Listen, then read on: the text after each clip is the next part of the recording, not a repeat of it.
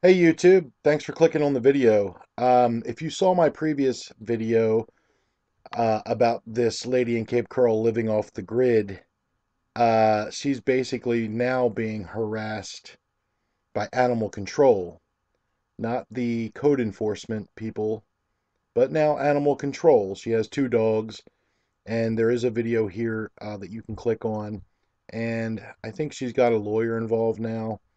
And she's basically being harassed by animal control because it appears that one of her dogs has a skin condition, and animal control seems to think that it may be mange.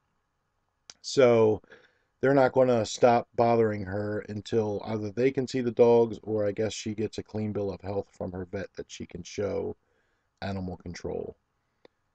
Wow. The plot thickens for Robin here. I'd like to thank Aries37 for posting this update in my first video in the comment section and giving me this link.